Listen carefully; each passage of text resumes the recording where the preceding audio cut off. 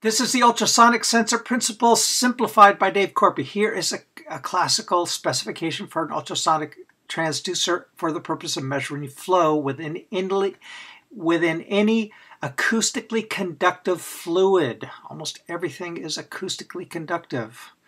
This is what an ultrasonic clamp-on looks like. It consists of some electronics, cables that connect the electronics to the sensors, and the clamps that hold the sensors to the pipe on the outside of the pipe. Also, so you can have an understanding of the difference in sound speed. The sound speed in water is 1,400 meters per second. The sound speed in air is 340 meters per second versus 340. That's why when we're underwater and somebody taps their scuba tank, we can't tell which direction they are. Our ears are not far enough apart, and our brains are too slow to determine where they are. An acoustic sonar and an acoustic sonar transducer, which is an ultrasonic beam that passes through a pipe at a particular angle. And here's a configuration. Here's the typical equation. I'm going to give you the big fat overview first. There's two different ways used in ultrasonics. One is directly from one sensor to the other, and another one is from one sensor bouncing off the wall, just like a billiard ball, equal angle, will bounce off to the downstream sensor. This is the 50,000-foot view, how these things work. Imagine swimming. I'm gonna let you look at this picture. Swimming down a pipe.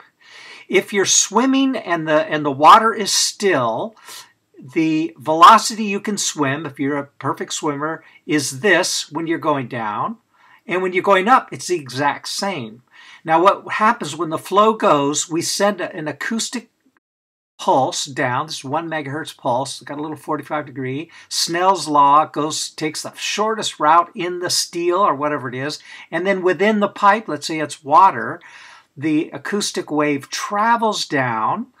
And this transducer senses how long it took to go from ping, ping, and times the time sense. Then this one goes ping, and this guy goes pong, and he tells what's the distance. So what we're doing is we're measuring the time of flight. The time of flight from this transducer to that transducer through this medium. Could be a pipe, could be cast iron, could be rubber, could be plastic, could have a liner.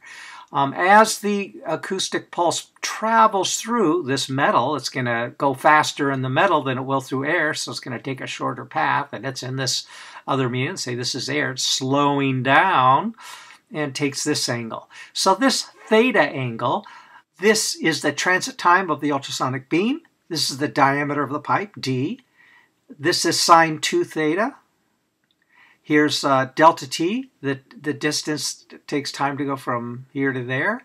The difference between the upstream and downstream, if it's zero, there's no flow. And the time that is to go down and the time to go up. So what's really important in this is that these transducers be spaced precisely apart from one another. If they're off, and where we can gain our claim of accuracy is based on how accurately we place these transducers. That's the advantage of this particular mounting structures, because a person can take a caliper and the system will tell you what the distance must be based on this pipe diameter and this pipe thickness, so that the transit beams will go from one to the other. So that's the really important part.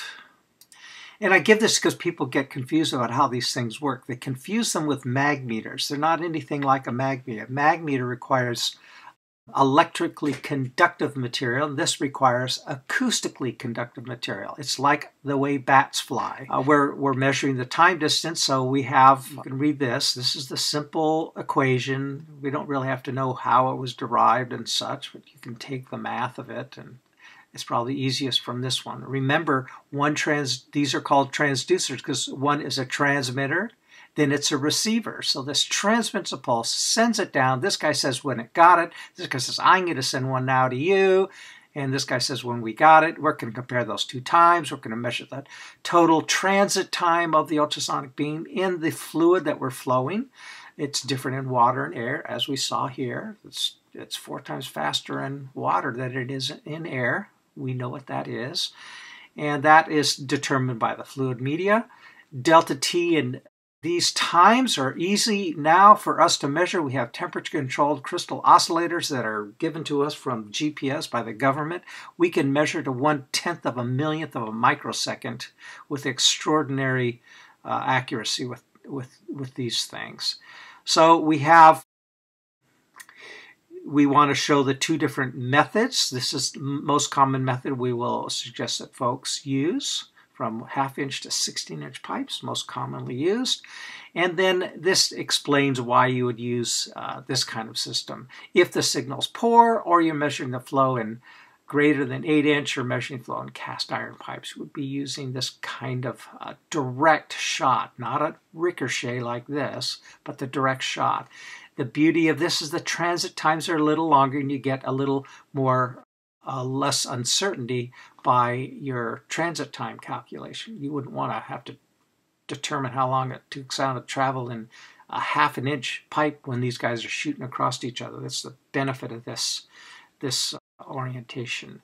So also, I just wanted to show you Snell's law tells us how the acoustic wave travels through the material. As you send the acoustic wave, which was angled at 45 degrees from the transducer, it hits the pipe. There's some coupling material that keeps this acoustically connected to whatever it is.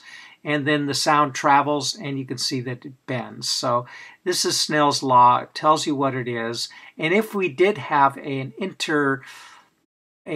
liner in here, we would take that into account too. Normally they're rubber, and they're really slow. So sound travels really slow through rubber. So it'd take this long edge like this. And so here's the equations for Snell's law. And that is it. And I hope that helps you understand the benefit of these. The downside of these is that if you're not wonderfully careful how you place the transducers, because you're placing these on your pipes, and you don't follow the instructions precisely and use a micrometer to get the distance between these two faces, that's what they're referred to, and you don't clean the contact between these sensors, it's not a wonderful thing. The signal is weak, but the distance is critical, because that's how we're determining the D, the transit time within the D.